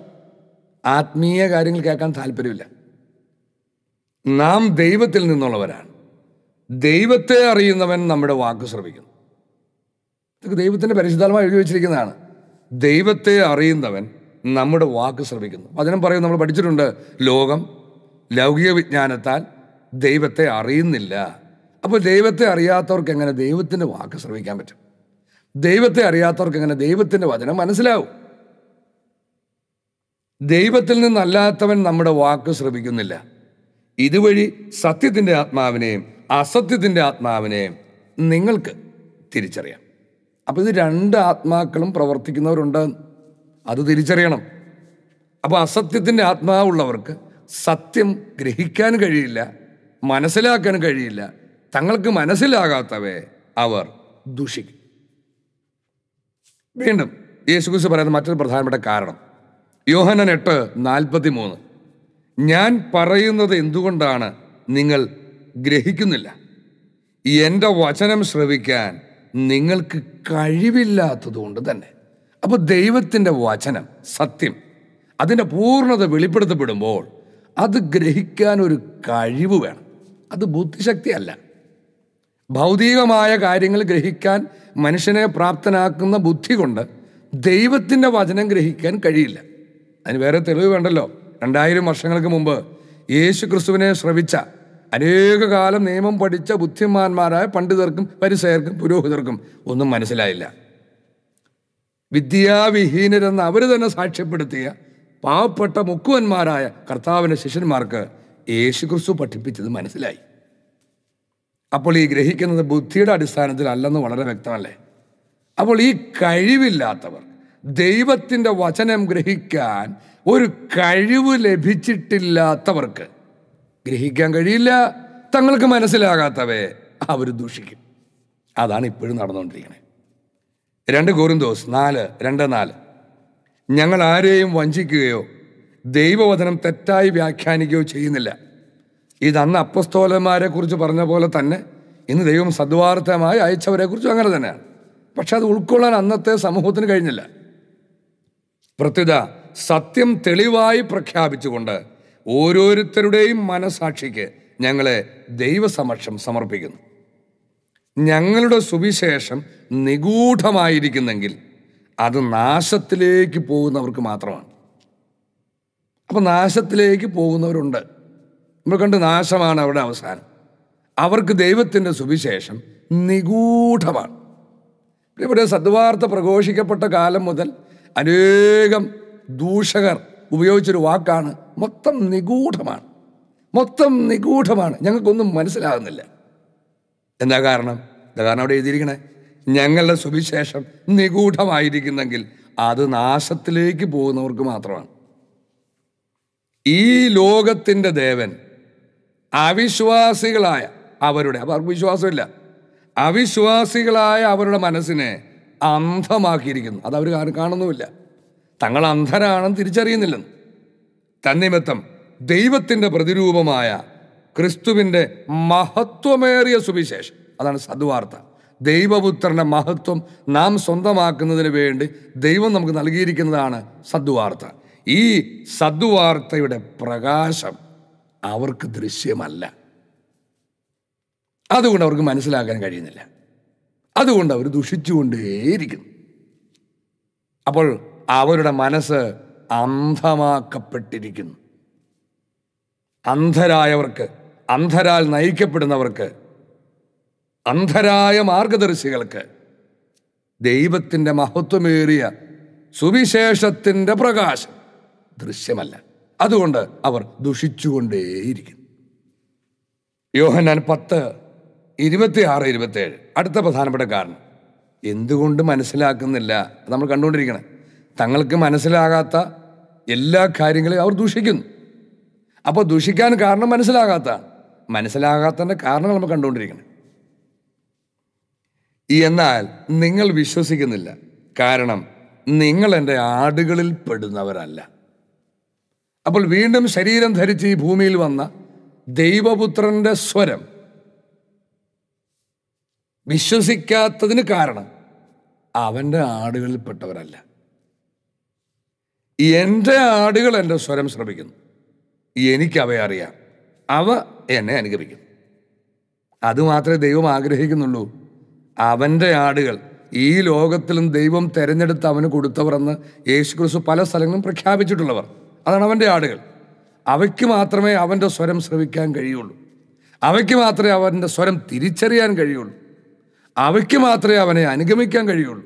അവയെ അനുഗമിക്കും. ആര് തടഞ്ഞാലും അവൻ്റെ ആടുകൾ അവനെ അനുഗമിക്കും. അപ്പോൾ അവൻ്റെ ആടുകളിൽ പെടാത്തവർക്ക് ഈ സ്വരം ശ്രവിക്കാൻ കഴിയില്ല, അവർക്ക് മനസ്സിലാകില്ല, അവർ ദുഷിക്കും. അപ്പം ദുഷിക്കുന്നവരാരാണ്, എന്തുകൊണ്ടാണെന്ന് വളരെ വ്യക്തമായ കർത്താവ് എഴുതി വെച്ചിട്ടുണ്ട്. മർക്കോസ് 4:11-12 അടുത്തൊരു കാരണം.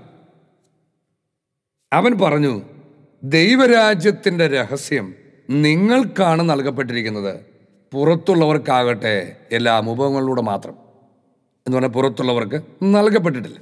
അപ്പോൾ ദൈവരാജ്യം ഒരു രഹസ്യമാണ്. അതിൻ്റെ രഹസ്യം നൽകപ്പെടാത്തവർക്ക് ആ ദൈവരാജ്യം സ്വന്തമാക്കാൻ കഴിയില്ല. അത് നൽകപ്പെട്ടിട്ടുള്ളവരുണ്ട്, നൽകപ്പെടാത്തവരുമുണ്ട്. അവർ കണ്ടിട്ടും കാണാതിരിക്കുന്നതിനും കേട്ടിട്ടും ഗ്രഹിക്കാതിരിക്കുന്നതിനും അങ്ങനെ അവർ മനസ്സു തിരിഞ്ഞ് രക്ഷ പ്രാപിക്കാതിരിക്കുന്നതിനും വേണ്ടി തന്നെ. ശ്രദ്ധയോടെ ദൈവോധനം കേൾക്കണേ. ദൈവരാജ്യത്തിൻ്റെ രഹസ്യങ്ങൾ അറിയാൻ, രഹസ്യങ്ങൾ നൽകപ്പെട്ടിട്ടില്ലാത്തവർക്ക് ഒന്നും മനസ്സിലാവില്ല. ഏത് ദൈവരാജ്യം? എന്താണ് ആ ദൈവരാജ്യത്തിൻ്റെ പ്രത്യേകത? ഇതെല്ലാം ഈ അന്ത്യകാലത്ത് സദ്വാർത്തയിലൂടെ ദൈവത്തിൻ്റെ പ്രവാചകൻ വിശദീകരിച്ചിട്ടുണ്ട്.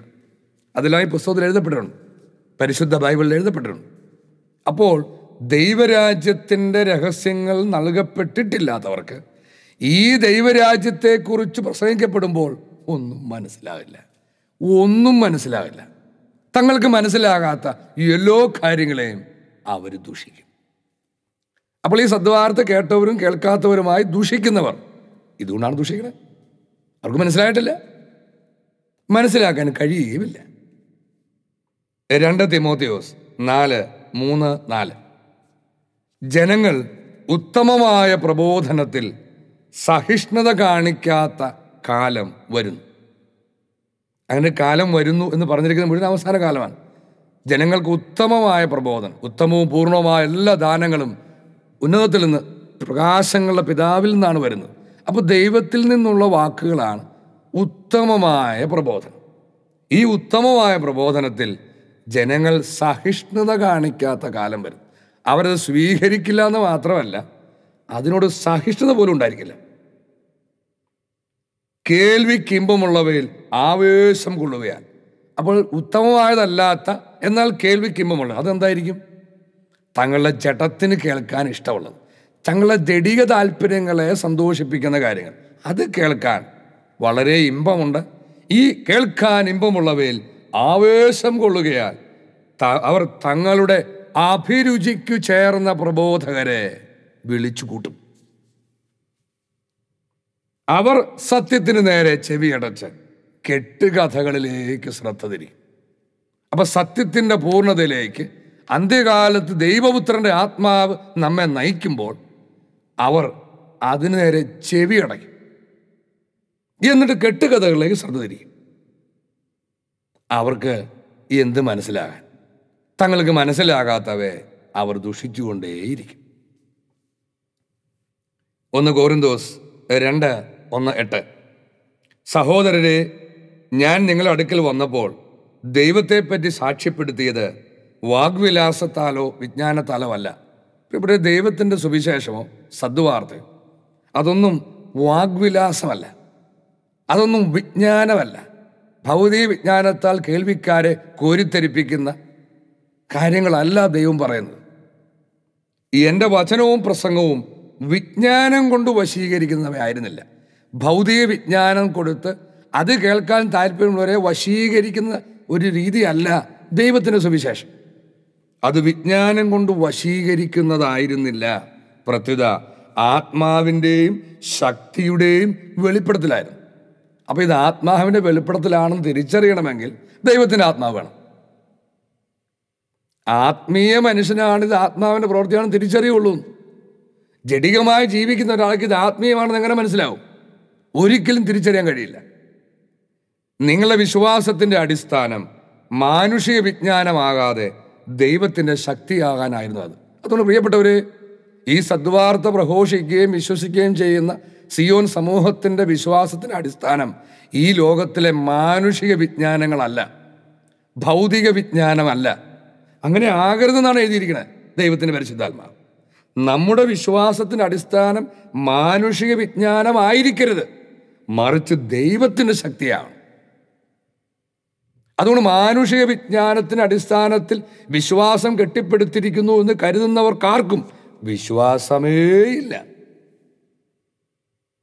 അതുകൊണ്ട് സത്യത്തിൻ്റെ പൂർണ്ണതയിലേക്ക് നയിക്കപ്പെടുന്നു എന്ന് പറയുന്നത് ഈ ലോകത്തിലെ ഭൗതിക വിജ്ഞാനമല്ല, മാനുഷിക വിജ്ഞാനമല്ല. എന്നാൽ പക്വമതികളോട് ഞങ്ങൾ ജ്ഞാനം പ്രസംഗിക്കുന്നു, ദൈവത്തിൻ്റെ ജ്ഞാനം, പക്ഷെ ലൗകിക വിജ്ഞാനമല്ല. ഒന്ന് കൃത്യമായിട്ടാണ് പരിശുദ്ധാത്മാവ് എഴുതിയിരിക്കുന്നത്. നോക്കിയേ, ഇതൊന്നും ആരും ശ്രദ്ധിക്കാറില്ല. ഈ ലോകത്തിൻ്റെ നാശോന്മുഖരായ അധികാരികളുടെ വിജ്ഞാനവുമല്ല, തിയോളജിയുമല്ല, തത്വശാസ്ത്രവുമല്ല. ഇതൊന്നുമല്ല അപ്പസ്തോലന്മാർ പ്രസംഗിച്ചതും ഈ അന്ത്യകാലത്ത് ഈ സുവിശേഷത്തിൻ്റെ പൂർണ്ണതയായ സദ്വാർത്ത പ്രഘോഷിക്കാൻ ദൈവമയച്ചവൻ പ്രഘോഷിക്കുന്നതും ഈ ലോകത്തിൻ്റെ വിജ്ഞാനമോ തിയോളജിയോ തത്വശാസ്ത്രമോ ലൗകിക വിജ്ഞാനമോ അല്ല. അതായിരിക്കരുത് നമ്മുടെ വിശ്വാസത്തിൻ്റെ അടിസ്ഥാനമെന്ന് തന്നെയാണ് പരിശുദ്ധാത്മാവ് എഴുതിയിരിക്കുന്നത്. ദൈവത്തിൻ്റെ ശക്തിയായിരിക്കണം, ദൈവത്തിൻ്റെ ശക്തിയായിരിക്കണം. അത് തിരിച്ചറിയാൻ വിവേചനം കിട്ടണം, വിവേചിക്കാനുള്ള ദൈവത്തിന് വരം കിട്ടണം. അപ്പോൾ ഈ ലൗകിക വിജ്ഞാനത്തിൻ്റെ അടിമകളായിരിക്കുന്നവർക്ക്, ഭൗതിക വിജ്ഞാനത്തിൻ്റെ അടിമത്തത്തിലായിരിക്കുന്നവർക്ക് ദൈവത്തിൻ്റെ ജ്ഞാനം ഗ്രഹിക്കാൻ കഴിയില്ല. സദ്വാർത്തയിലൂടെ വെളിപ്പെടുന്ന ദൈവീക ജ്ഞാനം ഗ്രഹിക്കാൻ കഴിയാന്നില്ല. അതുകൊണ്ട് അവർക്ക് മനസ്സിലാകില്ല. അതുകൊണ്ട് അവർ ദൂഷിക്കുന്നു. രഹസ്യവും നിഗൂഢവുമായ ദൈവിക ജ്ഞാനമാണ് ഞങ്ങൾ പ്രസംഗിക്കുന്നത്. ഈ വാക്കുകളൊക്കെ ധ്യാനിക്കണേ. ഇത് ദൈവിക ജ്ഞാനമാണ്, ദൈവത്തിൻ്റെ സദ്വാർത്ത. അത് രഹസ്യമാണ്, അത് നിഗൂഢവുമാണ്, ദൈവം മറച്ചു വെച്ച രഹസ്യം. അപ്പോൾ ദൈവം മറച്ചു വെച്ച പുതിയ കാര്യങ്ങൾ കേൾക്കുമ്പോൾ അത് പുതുമയാണ്. അത് ഞങ്ങളെ പൂർവ്വപിതാക്കന്മാർ ഞങ്ങളുടെ പാരമ്പര്യം വഴി കിട്ടിയതല്ല എന്ന് പറഞ്ഞ് അതിനെ നിഷേധിക്കുകയും ദുഷിക്കുകയും ചെയ്യുന്നവർ ഈ ദൈവവചനത്തിൻ്റെ അർത്ഥം ഗ്രഹിക്കാൻ കഴിയാത്തവരാണ്. തങ്ങൾക്ക് മനസ്സിലാകാത്തവയെ ദൂഷിക്കുന്നവർ. നമ്മുടെ മഹത്വത്തിനായി യുഗങ്ങൾക്ക് മുൻപേ ദൈവം നിശ്ചയിച്ചിട്ടുള്ളതാണ്. ഈ ലോകത്തിൻ്റെ അധികാരികളിൽ ആർക്കും അത് ഗ്രഹിക്കാൻ സാധിച്ചില്ല. അന്നത്തെ ദൈവജനത്തിലെ ഒരധികാരിക്കും, ഒരു പുരോഹിത ശ്രേഷ്ഠനും യേശു ക്രിസ്തു പ്രസംഗിച്ചതോ അപ്പസ്തോലന്മാർ പ്രസംഗിച്ചതോ ഗ്രഹിക്കാൻ കഴിഞ്ഞില്ല. തങ്ങൾക്ക് മനസ്സിലാകാത്തവ അവർ ദൂഷിച്ചു. സാധിച്ചിരുന്നു എങ്കിൽ മഹത്വത്തിൻ്റെ കർത്താവിനെ അവർ കുരിശിൽ തറയ്ക്കുമായിരുന്നില്ല. അപ്പോൾ വളരെ കൃത്യമായി എഴുതിയിരിക്കുന്നു, യേശു ക്രിസ്തുവും അപ്പസ്തോലന്മാരും പ്രസംഗിച്ചത് അന്നത്തെ പുരോഹിതർക്കും അധികാരികൾക്കും പണ്ഡിതർക്കും പരിസേയർക്ക് സദുക്കായർക്കൊന്നും മനസ്സിലായില്ലാത്തതുകൊണ്ട് തന്നെയാണ് അവർ അവനെ കുരിശിൽ തറച്ചത് എന്ന്, അവർ അവനെ ദുഷിച്ചത്, എതിർത്തത്, നശിപ്പിക്കാൻ ശ്രമിച്ചത് എന്ന്. അപ്പോൾ തങ്ങൾക്ക് മനസ്സിലാകാത്തവ ദൈവത്തിന് നിഗൂഢമായ രഹസ്യമായ ദൈവിക ജ്ഞാനം പ്രസംഗിക്കപ്പെടുമ്പോൾ അത് ഗ്രഹിക്കാൻ കഴിയാത്തവർ അതിനെ ദുഷിച്ചുകൊണ്ടേയിരിക്കുന്നു. അപ്പോൾ ഇന്ന് ഈ പൂർണ്ണത സദ്വാർത്തയിലൂടെ പ്രഘോഷിക്കപ്പെടുമ്പോഴും ദുഷിക്കുന്നവർക്കും ഒന്നും മനസ്സിലായിട്ടില്ല, ഒന്നും ഗ്രഹിച്ചിട്ടില്ല എന്ന് വ്യക്തം. 1 കൊരിന്തോസ് 1:18-21 നാശത്തിലൂടെ ചരിക്കുന്നവർക്ക് കുരിശിൻ്റെ വചനം ഭോഷത്വമാണ്. ഇതൊക്കെ പണ്ടത്തെ കാലത്തെ കാര്യമാണ് എന്ന് പറഞ്ഞ് ചരിത്രമായി വിശ്വാസികൾ വായിക്കുകയും പഠിപ്പിക്കുകയും പ്രസംഗിക്കുകയൊക്കെ ചെയ്യാറുണ്ട്. പ്രിയപ്പെട്ടവരെ, യേശുക്രിസ്തു പറഞ്ഞു, വിനാശത്തിലേക്ക് നയിക്കുന്ന വാതിൽ വിസ്തൃതമാണ്, വഴി വിശാലമാണ്, അനേകർ അതിലൂടെ കടന്നു പോകുന്നു. എങ്ങോട്ട്? വിനാശത്തിലേക്ക് നയിക്കുന്ന വാതിൽ. അത് പോകുന്നത് എങ്ങോട്ടാ? വിനാശത്തിലേക്ക്. അങ്ങനെ അനേകർ അതിലേക്ക് പോകുന്നത്. ഇത് വളരെ മിനുസമാണ്. ഈ ലോകത്തിൽ അവർ ജഡത്തെ നിയന്ത്രിക്കേണ്ട ആവശ്യമില്ല, മനസ്സിൻ്റെ വ്യാപാരങ്ങളെ, മോഹങ്ങളെ നിയന്ത്രിക്കേണ്ട ആവശ്യമില്ല. ലോഹമോഹങ്ങൾ പുറകെ പോയാൽ ഒരു കുഴപ്പമില്ല. വളരെ സ്മൂത്താണ് ഈ വഴി, വിശാലമാണ് വഴി, അനേകർ കടന്നു പോകുന്നു. അങ്ങനെ നാശത്തിലൂടെ ചരിക്കുന്നവർക്ക് കുരിശിൻ്റെ വചനം ഭോഷത്വമാണ്. രക്ഷയിലൂടെ ചരിക്കുന്ന നമുക്കോ അത് ദൈവത്തിൻ്റെ ശക്തി അത്രേ. വിജ്ഞാനികളുടെ വിജ്ഞാനം ഞാൻ ദൈവം നശിപ്പിക്കും. അപ്പോൾ വിജ്ഞാനം കൊണ്ടാണ് പലരും ദൈവവചനത്തെ ദൂഷിക്കുന്നത്. തങ്ങളുടെ വിജ്ഞാനത്തിൻ്റെ അഹങ്കാരത്തിൽ നിന്നുകൊണ്ടാണ് പലരും ദൈവവചനത്തെ ദൂഷിക്കുന്നത്. എന്നാൽ ആ വിജ്ഞാനത്തെ ദൈവം നശിപ്പിക്കും. വിവേകികളുടെ വിവേകം ഞാൻ നിഷ്ഫലമാക്കും. ഇതെല്ലാം പ്രവചനങ്ങൾ പൂർത്തിയാകുന്ന സമയമാണ് അന്ത്യകാലം എന്ന് എഴുതപ്പെട്ടിരിക്കുന്നുവല്ലോ. വിജ്ഞാനി എവിടെ?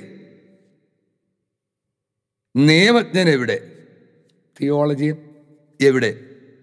ഈ യുഗത്തിൻ്റെ താർക്കികൻ എവിടെ? ലൗകിക വിജ്ഞാനത്തെ ദൈവം ഭോഷത്വമാക്കിയില്ലയോ? അതാക്കുന്ന അവസാന കാലത്താണ്.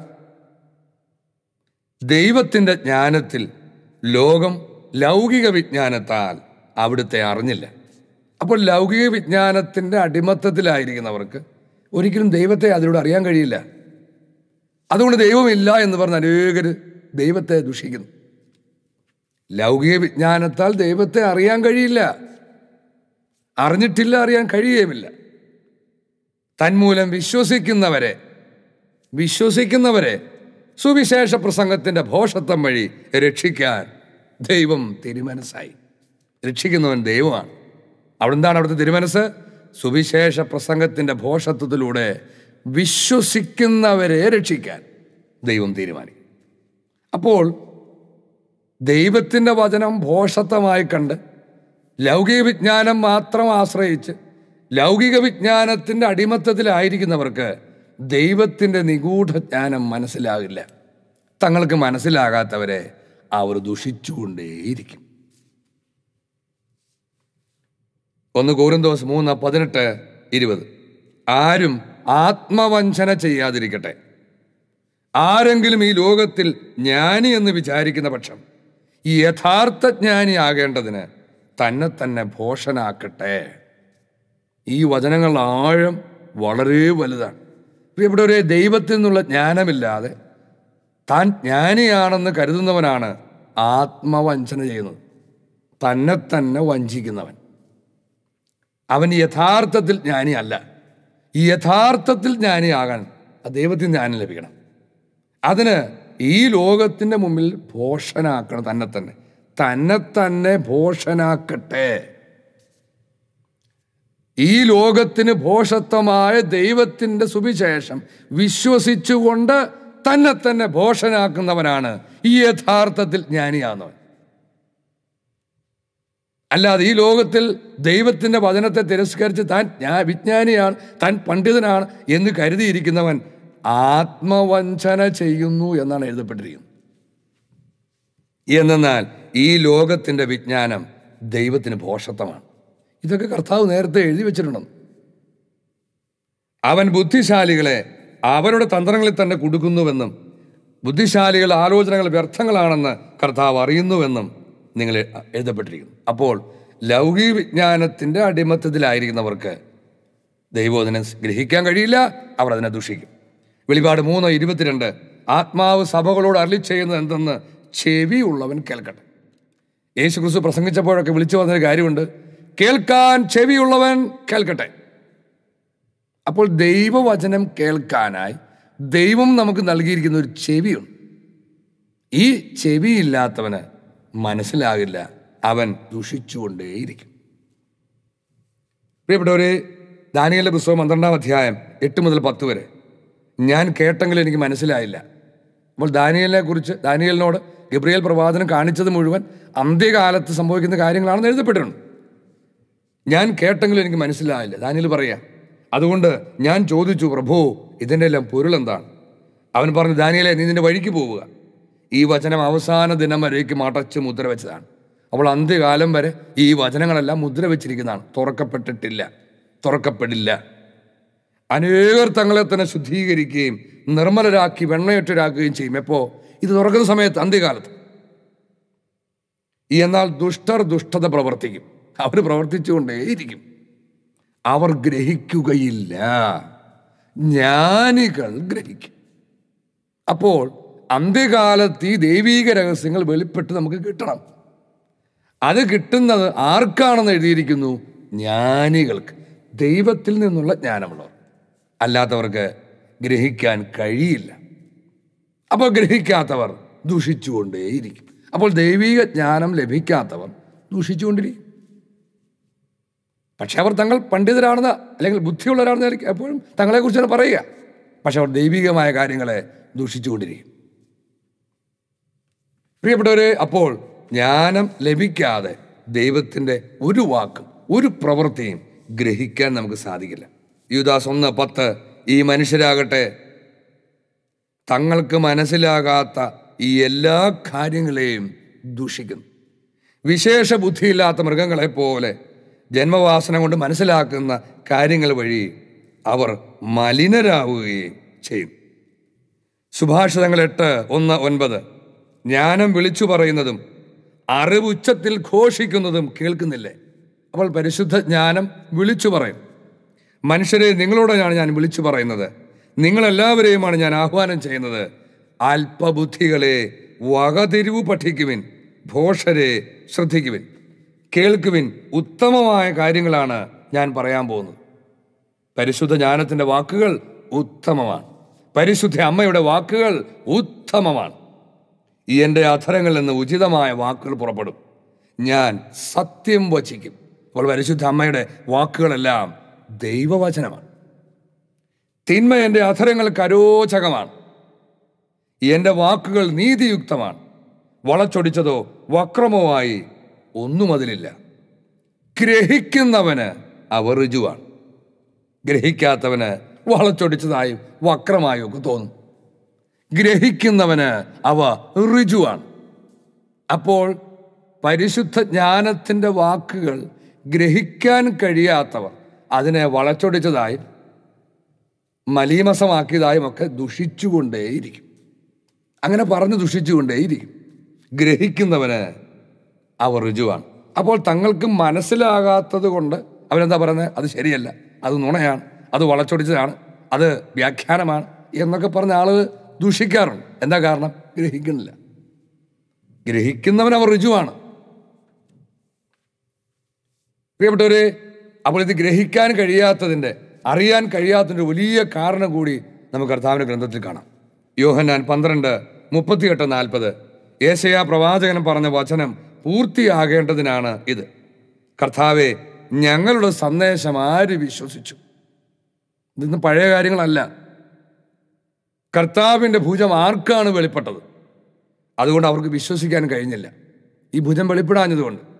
ഇനി ശ്രദ്ധിച്ച്, യെശയ്യാ വീണ്ടും പറഞ്ഞിരിക്കുന്നു, അവർ തങ്ങളുടെ കണ്ണുകൾ കൊണ്ട് കാണുകയും ഹൃദയം കൊണ്ട് ഗ്രഹിക്കുകയും അങ്ങനെ അവർ എന്നിലേക്ക് തിരിഞ്ഞ് ഞാൻ അവരെ സുഖപ്പെടുത്തുകയും ചെയ്യാതിരിക്കേണ്ടതിന്, ഞാൻ അവരെ രക്ഷപ്പെടുത്തുകയും ചെയ്യാതിരിക്കേണ്ടതിന് അവിടുന്ന് അവരുടെ കണ്ണുകളെ അന്ധമാക്കുകയും ഹൃദയത്തെ കഠിനമാക്കുകയും ചെയ്തു.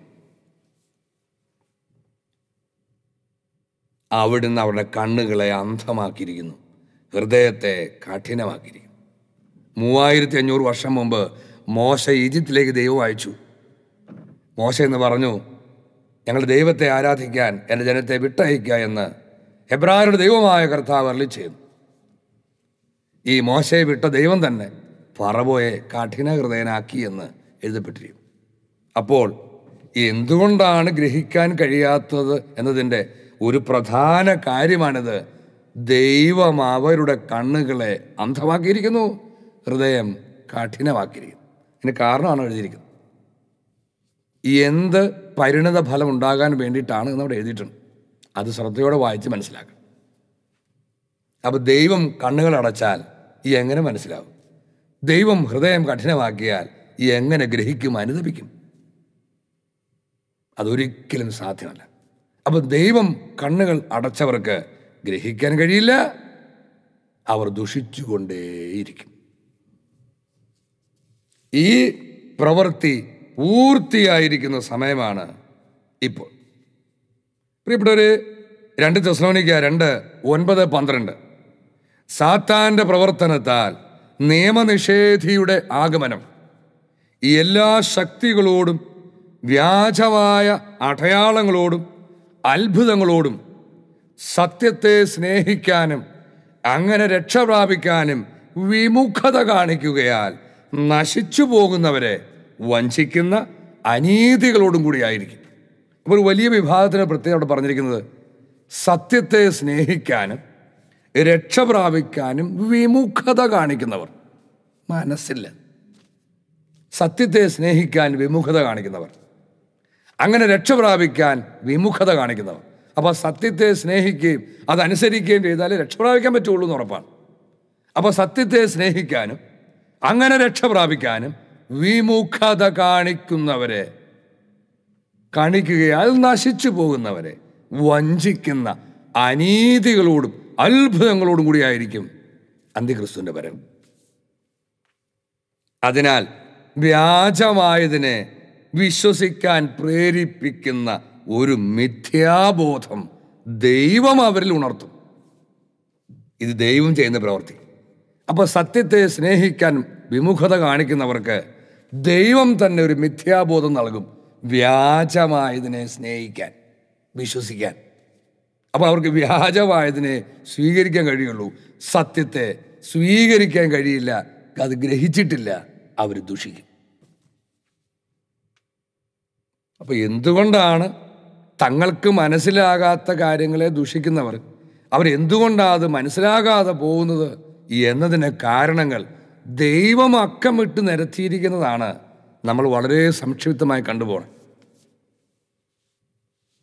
പ്രിയപ്പെട്ടവരെ, ഏതായാലും ദൈവത്തിൻ്റെ ആത്മാവുള്ളവർക്ക് ദൈവത്തിൻ്റെ വചനത്തെ, ദൈവത്തിൻ്റെ പ്രവൃത്തികളെ ദുഷിക്കാൻ കഴിയില്ല. അത് നമുക്ക് എല്ലാവർക്കും അറിയാം. അപ്പോൾ അങ്ങനെ ദുഷിക്കുന്നെങ്കിൽ അത് ഏത് ആത്മാവാണെന്ന് നമുക്ക് തിരിച്ചറിയാൻ കഴിയണം. കാരണം ദൈവത്തിൻ്റെ പരിശുദ്ധാത്മാവിന് ദൈവത്തിൻ്റെ വാക്കുകളെ നിന്ദിക്കാൻ കഴിയുമോ? ദൈവത്തിൻ്റെ പരിശുദ്ധാത്മാവിന് ദൈവത്തിൻ്റെ പ്രവൃത്തികളെ ദുഷിക്കാൻ കഴിയുമോ? ഈ ദുഷിക്കുന്നത് ആരാണ് അന്ത്യകാലത്തെന്ന്, അത് ഏത് ആത്മാവാണെന്ന് വളരെ വ്യക്തമായി വെളിപാടിൻ്റെ പുസ്തകത്തിൽ എഴുതപ്പെട്ടിട്ടുണ്ട്. വെളിപാട് 12:7-17 അനന്തരം സ്വർഗത്തിലൊരു യുദ്ധമുണ്ടായി. മിഖായേലും അവൻ്റെ ദൂതന്മാരും സർപ്പത്തോട്, സാത്താനോട് പോരാടി. ഇനി മുകളിലേക്ക് വായിക്കാൻ കാണാം, ദൈവപുത്രൻ്റെ വീണ്ടും ജനനത്തിന് ശേഷമാണ് ഇതൊക്കെ നടക്കുന്നത്. സർപ്പവും അവൻ്റെ ദൂതന്മാരും എതിർത്ത് യുദ്ധം ചെയ്തു. എന്നാൽ അവർ പരാജിതരായി. അതോടെ സ്വർഗത്തിൽ അവർക്ക് ഇടമില്ലാതായി. ആ വലിയ സർപ്പം, സർവ്വലോകത്തെയും വഞ്ചിക്കുന്ന സാത്താനെന്നും പിശാചെന്നും വിളിക്കപ്പെടുന്ന ആ പുരാതന സർപ്പം ഭൂമിയിലേക്ക് വലിച്ചെറിയപ്പെട്ടു. അവനോടുകൂടി അവൻ്റെ ദൂതന്മാർ. എപ്പോ? അവസാന കാലത്ത്. താൻ ഭൂമിയിലേക്ക് എറിയപ്പെട്ടു എന്ന് കണ്ടപ്പോൾ ആൺകുട്ടിയെ പ്രസവിച്ച സ്ത്രീയെ അന്വേഷിച്ച് സർപ്പം പുറപ്പെട്ടു. സ്ത്രീയെ ഒഴുക്കിക്കളയാൻ സർപ്പം തൻ്റെ വായിൽ നിന്ന് നദി പോലെ ജലം അവളുടെ പിന്നാലെ പുറപ്പെടുവിച്ചു. ഈ ദൂഷണമാണ് നദി പോലെ സാത്താൻ പുറപ്പെടുവിക്കുന്നത്. എന്നാൽ ഭൂമി അവളെ സഹായിച്ചു. അത് വായ തുറന്ന് സർപ്പം വായിൽ നിന്നൊഴുക്കിയ നദിയെ വിഴുങ്ങിക്കളഞ്ഞു. അപ്പോൾ സ്ത്രീക്കെതിരെ ദൂഷണങ്ങൾ നദി പോലെ ഒഴുക്കുന്ന പുരാതന സർപ്പം. അപ്പോൾ സർപ്പം സ്ത്രീയുടെ നേരെ കോപിച്ചു. ദൈവകൽപ്പനകൾ കാക്കുന്നവരും യേശുവിന് സാക്ഷ്യം വഹിക്കുന്നവരുമായി അവളുടെ സന്താനങ്ങളിൽ ശേഷിച്ചിരുന്നവരോട് യുദ്ധം ചെയ്യാൻ അത് പുറപ്പെട്ടു. അവളുടെ സന്താനങ്ങളിൽ ശേഷിച്ചിരുന്നവരോട് യുദ്ധം ചെയ്യാൻ അത് പുറപ്പെട്ടു. പ്രിയപ്പെട്ടവരെ, വെളിപാടിൻ്റെ പുസ്തകത്തിൽ എഴുതിയിരിക്കുന്ന കാര്യങ്ങളൊക്കെ ആദിമ നൂറ്റാണ്ടുകളിൽ റോമാക്കാരുടെ മതപീഡന കാലത്ത് സംഭവിച്ചപ്പോൾ നേരെ പറയാൻ പറ്റാത്തത് കൊണ്ട് അപ്പോക്കാലിപ്റ്റിക് ശൈലി എഴുതി വെച്ചിരിക്കുന്നു എന്ന് പഠിപ്പിക്കുന്ന പണ്ഡിതർക്കും അത് കേട്ട് മാത്രം ശീലിച്ചവർക്കും ഇത് ഉൾക്കൊള്ളാൻ കഴിയില്ല. വെളിപാടിൻ്റെ പുസ്തകത്തിൽ എഴുതപ്പെട്ടിരിക്കുന്ന കാര്യങ്ങൾ അന്ത്യകാലത്ത് സംഭവിക്കുന്ന കാര്യങ്ങളാണ് എന്ന മിനിമം വിശ്വാസമെങ്കിലും ഇല്ലാത്തവർക്ക് ഇതൊന്നും ഉൾക്കൊള്ളാൻ കഴിയില്ല. അപ്പോൾ അന്ത്യകാലത്ത് സ്ത്രീക്കെതിരെ, അവളുടെ സന്തതികൾക്കെതിരെ നദി പോലെ ദൂഷണം സാത്താൻ ഒഴുക്കും എന്നാണ് ഈ എഴുതപ്പെട്ടിരിക്കുന്നത്. ഈ വചനങ്ങളാണ് ഇന്ന് അവൻ ഈ ലോകത്ത് പൂർത്തിയാക്കിക്കൊണ്ടിരിക്കുന്നത്. പ്രിയപ്പെട്ടവരെ, ഇതൊക്കെ പറയുന്നത് ദൈവവചനം ഗ്രഹിക്കാൻ കഴിയാത്തത് കൊണ്ട് അത് നിന്ദിക്കുന്നവർ കണ്ണു തുറപ്പിക്കാനല്ല. അവരുടെ പ്രവൃത്തികൾ പൂർത്തിയാക്കട്ടെ, അവർ അത് തുറന്നുകൊണ്ടേയിരിക്കട്ടെ, പൂർത്തിയാക്കട്ടെ. എൻ്റെ സ്വർഗസ്വനായ പിതാവ് അനുവദിച്ചിരിക്കുന്ന അത്രയും കാലം അവരത് ചെയ്യട്ടെ. പ്രിയപ്പെട്ടവരെ, എന്നാൽ ഈ ഗ്രഹിക്കാൻ കഴിയാത്തവരുടെ ദൂഷണങ്ങൾ മൂലം ചെവി അടഞ്ഞു പോയിരിക്കുന്ന ദൈവമക്കളുടെ, കർത്താവിൻ്റെ ഗ്രന്ഥത്തിൽ പേരെഴുതപ്പെട്ടിരിക്കുന്ന ദൈവമക്കളുടെ, നിത്യജീവന് നിയോഗം ലഭിച്ച ദൈവമക്കളുടെ കണ്ണുകൾ തുറക്കപ്പെടാനും അവർ യാഥാർത്ഥ്യം തിരിച്ചറിയാനും വേണ്ടിയാണ് ഈ ദൈവവചനങ്ങൾ പങ്കുവച്ചത്. പ്രിയപ്പെട്ടവരെ, അതുകൊണ്ട് ദൈവീക രഹസ്യങ്ങൾ ദൈവം യഥാകാലം നമുക്ക് തുറന്നു തരുമ്പോൾ ഇന്നുവരെ ചെയ്യാതിരുന്ന ദൈവത്തിൻ്റെ വലിയ പ്രവൃത്തികൾ ഇന്ന് സംഭവിക്കുമ്പോൾ അത് ഗ്രഹിക്കാൻ കഴിയാത്തവർ അതിനെ ദുഷിച്ചുകൊണ്ടേയിരിക്കും. ഇതാ ദൈവത്തിൻ്റെ പുത്രൻ യേശു ക്രിസ്തു വീണ്ടും ശരീരം ധരിച്ച് ഈ ഭൂമിയിൽ വന്നു കഴിഞ്ഞു. അവൻ രക്ഷ നൽകാൻ വെളിപ്പെടാൻ പോകുന്നു. ഈ ലോകത്തിൻ്റെ മേൽ, ദൈവത്തിൻ്റെ ശത്രുക്കളുടെ മേൽ, സാത്താൻ്റെയും അവൻ്റെ സംവിധാനങ്ങളുടെ മേൽ ദൈവത്തിൻ്റെ പ്രതികാരവും പതിക്കും. അപ്പോൾ സത്യത്തിൻ്റെ പൂർണ്ണതയിലേക്ക് നമ്മൾ നയിക്കപ്പെടുന്ന ഈ സമയത്ത് സത്യത്തെ സ്നേഹിക്കാൻ, സത്യം വിവേചിച്ചറിയാൻ, സത്യം സ്വീകരിക്കാൻ സത്യത്തിൽ നിന്നുള്ളവർക്ക് കഴിയട്ടെ എന്ന് പ്രാർത്ഥിക്കുന്നു. അതിനെതിരെ സാത്താൻ ഉയർത്തുന്ന സകല പ്രതിബന്ധങ്ങളും ദൈവത്തിൻ്റെ ആത്മാവിൻ്റെ ശക്തിയാൽ, സത്യവചനത്തിൻ്റെ ശക്തിയാൽ നിർവീര്യമായി പോയി ദൈവമക്കൾ സ്വാതന്ത്ര്യത്തിലേക്ക് പ്രവേശിക്കട്ടെ എന്ന് പ്രാർത്ഥിക്കുന്നു. ഇതെല്ലാം സാധ്യമാക്കുന്ന ദൈവത്തിൻ്റെ അതിപരിശുദ്ധമായ നാമത്തിന് എല്ലാ മഹത്വവും സ്തുതിയും ആരാധനയും എന്നേക്കും ഉണ്ടായിരിക്കട്ടെ. ആമേൻ.